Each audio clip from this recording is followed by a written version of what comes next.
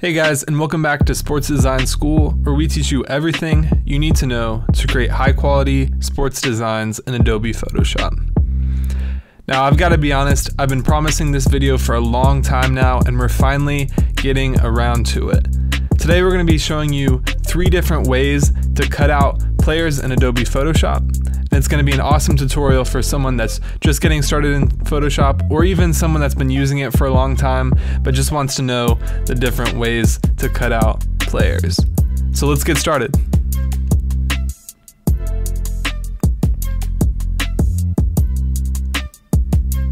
And before we dive into this video, make sure you like this video and subscribe to our channel. We actually have lots of awesome videos on the way that we're recording here in the next few days.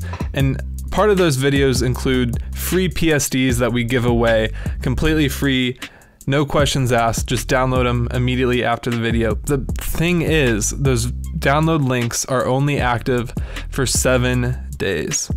So make sure you subscribe to our channel so you don't miss out on any of those free PSD downloads. Also, please give us a like on this video. It seriously helps so much getting this video in front of more people, and we really appreciate it. So what I've done is I've just created this Photoshop document, and I've just duplicated it 3 times. It's the exact same thing. And I'm going to show you 3 different methods of cutting out a player in Adobe Photoshop. So let's get started with probably the most trivial of all of the methods, the one that takes the longest, but it's the one that you use for professional looking results, and that's the pen tool. You might have heard of it before, and if not, don't worry about it, we're going to cover it in this video. So I'm just going to tap P on my keyboard to open up the pen tool, and I'm going to zoom in so I can get a better look at this cutout. And I'm just going to start in the bottom left hand corner of our image. Bring up P again. And I'm just going to start by clicking, and then I'm going to click another point. That was easy enough. And now I'm going to go and click on this point right here and click again. And that's all you really have to do with the pen tool, with some exceptions. And that's when you get to the curved parts of your image. So see right here on his glove, we're going to want to curve this line a little bit. So I'm just going to click and then drag to match the outline of my shape. And that looks pretty good. Now I could just go and click right here and drag again and keep on doing that over and over and over again, but you'll notice there's a problem if we keep on clicking. So let's say I want to click here. You'll notice that it automatically starts to form a line for me, even though I want to go kind of around here instead of through here. And that's just because it's naturally just creating a curve in your line. So to avoid that, we're just going to hit Alt on this point. And that clears any potential lines it would automatically create for us. It allows us just to click wherever we want to. So I'm just going to click like this. And again, press Alt to adjust my curve to how I want it. And I'm just going to go through and click. And again, the nice thing about this is if you ever mess up and there's a point that you don't really like, or it's not really fitting in, you can just hit Command Z to undo it, and it undoes that single point, which is super nice. And again, this is just a really precise way of going through cutouts. And I'm going to jump forward in the video so you don't have to sit here and watch me cut out this entire player. So I'll be back in just a little bit.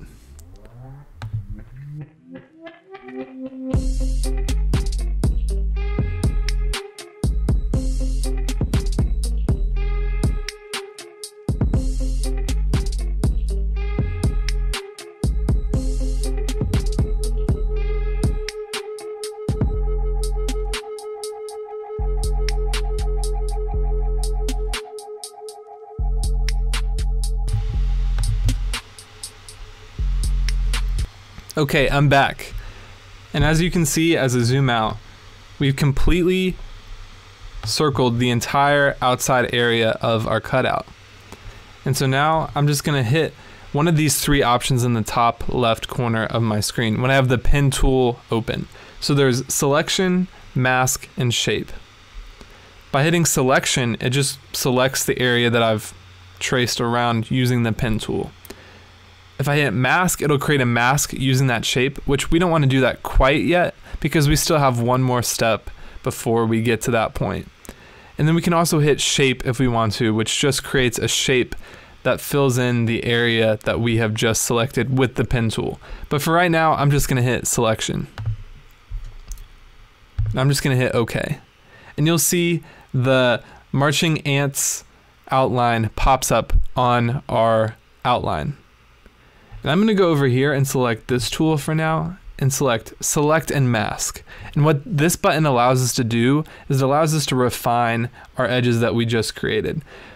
I also want to point out it's a pretty good way of getting crisp, clean lines on your design. As you can see, everything looks nice and sharp and smooth. There's no fuzzy lines, there's no blurring or any kind. And as you can see, everything looks good except for this area underneath his arms. We want to make sure we remove that as part of our cutout. To do that, we're just going to zoom in, and then we're going to hit this tool over here. It's just the brush tool. And all we're going to do is paint out all of the areas that we don't want to keep. So I'm going to choose the minus button, and then I'm going to make my brush a little bit bigger. And we're just going to paint out all along the area that we don't want to keep.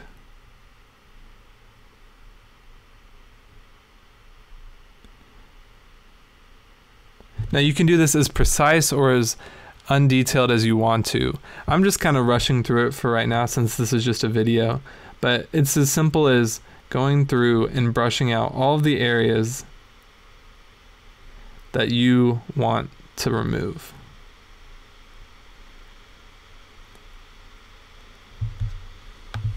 I'm then going to make my brush a little bit bigger and just remove some of the bigger parts a little bit easier. That's looking good. And then again, I can make my brush smaller to get into some of the more tight spaces. So I'm going to remove this, and then I can dive in here to some of these tighter spots. Same with these wrinkles in his jersey. Right there. And then this part on his glove as well.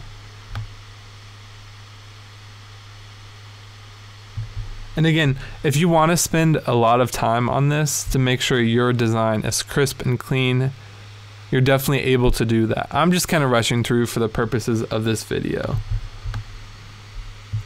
Now I'm not going to do this other part of his arm for now just because it's the exact same process, but if you wanted to remove this space right here, all you do is just tap B and then make sure you choose minus and then remove everything that you don't want. Now we have a couple of options over here, and I'll just go over those just so you have an understanding of what they do.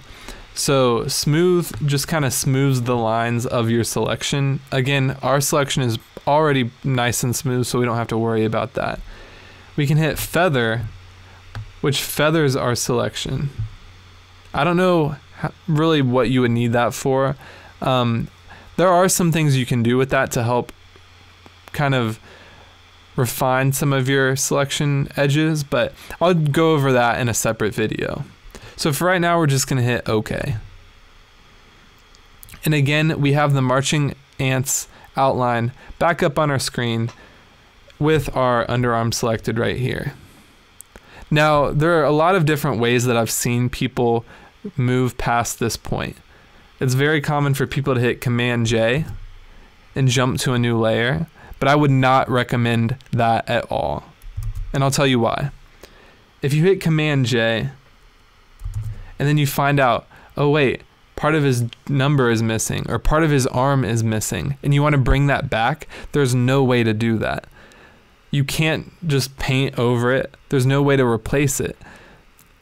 It's called working destructively, and we don't want to destruct our layers. We want to keep them editable at all times. So let's say if I go back and I need to fix part of his arm that I accidentally clipped out, I'm able to do that at any time, versus when you get to the end of the design, everything is just done with. So I'm going to hit Command Z to go back. So with our marching ants outline up, we're just gonna hit this button right here. And that's just gonna create a mask using the shape that we just created. And you'll see that if we were to change our background, if we were to change our background to a solid color, let's just say orange for right now, you'll notice our cutout is a true cutout. But the beauty of this is that, let's say I want to bring part of the background back. I can just click on this mask right here, and you'll notice how part of it is in black and part of it is in white. And you'll notice that the part that is in white is the part of our image that's showing, and the part that is in black is the part that's being hidden by our mask. So if I want to reveal parts of my image, I'm just going to open up my brush tool by pressing B.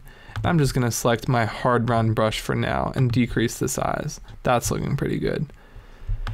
And so I have my black color selected over here. So everywhere I paint in black will be removed from my image. Command Z to undo. Let's switch it to white. Everywhere that I paint in white will be revealed in that image. So what that allows us to do is that anytime we want to, we can add or remove parts of our image without regretting it later and not being able to go back and edit them. And that's the pen tool. It's a great way to get clean, professional lines. But the drawback is it does take some time. To give you a little bit of perspective, that whole cutout took about maybe 4 or 5 minutes for me to do, which if you're just kind of flying through a design, that might not be necessarily some time you want to put in to get that kind of result. And so we're going to move on to our second type of cutout, the second way to cut out designs. And it's one that's really common amongst people that are just starting in Adobe Photoshop that I see a lot. And it's the quick select tool. And so you've probably seen this, and if not, don't worry, that's what this video is for. But essentially it's a brush that we can use to select our subject. And so to do this, we're just going to adjust the size like that, 67 for good luck. And I'm just going to paint around all of the areas that I want to keep. And Photoshop does a pretty good job of figuring out where the boundaries of our image are. Just like that. And you can notice already this is so much quicker than what we just did.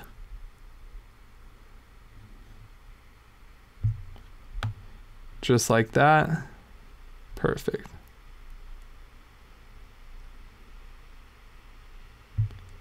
And here we are. We're back to our marching ants screen. Now again, that time it definitely wasn't perfect. Some of our lines are definitely going to be needing to be refined and to tweak some of our outline and things like that. So we're just going to hit select and mask again.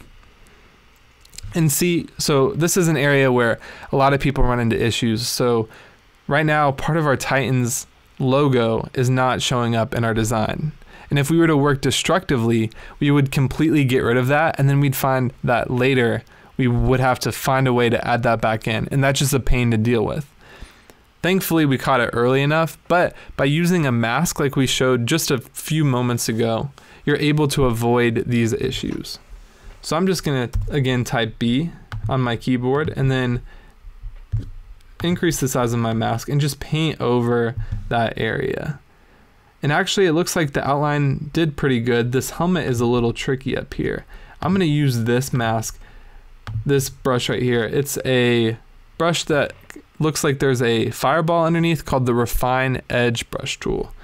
And what that does is it just goes over your image and tries to refine some of the edges to figure out what is the true edge to your image. Again, it's not perfect, and we'll have to go through with our brush tool and add back in this part of the helmet. But it's one way of doing that. And I'm just going to go just like that. And again, if I was doing this for an actual design, I would spend a lot more time on this, but since I'm just running through on a video, I'm going to skip through it. And again, it's the same process that we did last time with adding and removing this green area in the background. So if we wanted to get rid of this area under his arms, we definitely could. I'm not going to go through that in this video because I've already shown you how. And so that looks okay, not great. And you can see there are some areas where the cutout doesn't look perfect. And that's just how it is when you work with the quick select tool. And I find that when you work with the pen tool, it takes a lot of time up front. And if you use the quick select tool, it takes a lot of time during this stage where you have to refine the edges and figure out kind of what little lines in here you're missing on your original image. So again, not great, but we're just gonna hit OK. And again, just hit Add Layer Mask to be able to edit our design, our cutout, anytime we want to. Let's jump into our third tutorial. And this is the fastest way, and it's the way I find myself using a lot as like a base to start off any cutout. And I'll show you why. It's this tool called the Object Selection tool. And if you don't have this tool in your Photoshop, don't worry about it. Just upload to or update to the latest version. It should be in there. And so the Object Selection tool uses artificial intelligence to isolate your subject from the background. And it doesn't work great all the time, but it usually does a good enough job and saves you enough time to justify going through and brushing out the mistakes in the select and mask process. So I'll show you how you can use it. There's two ways. You can either hit Select Subject up here and it'll just find the subject in your image and isolate it for you, or you can just click and drag like this. And within that parameter, it'll find the subject. And you'll notice it did a really nice job of finding where our cutout was. I didn't do anything, I just clicked and dragged a rectangle over my player. And again, we're just gonna hit Select and Mask. And it actually looks like this cutout was better than the one we used when we were using the other tool. And again, we just add back in all of the areas that we want, and that looks pretty good. Now again, if I was spending a lot of time on this design, I would go through and refine some of these edges around here and things like that. For now, we're just gonna hit OK, and just like that. And so there you go. We have 3 different techniques on how to achieve a cutout in Adobe Photoshop. And also advice on how to work non-destructively in Photoshop so we can come back and edit our cutouts anytime we want to. Make sure to leave a like on this video if you learned something new. I would really appreciate it. I really would love to be able to get these videos in front of more people on YouTube. Also, like this video. I just said that. Subscribe to this video and make sure you don't miss out on any of our free PSDs coming soon, our free tutorials coming soon. Guys, I promise it's going to be worth it and it's going to be awesome. Have a great one.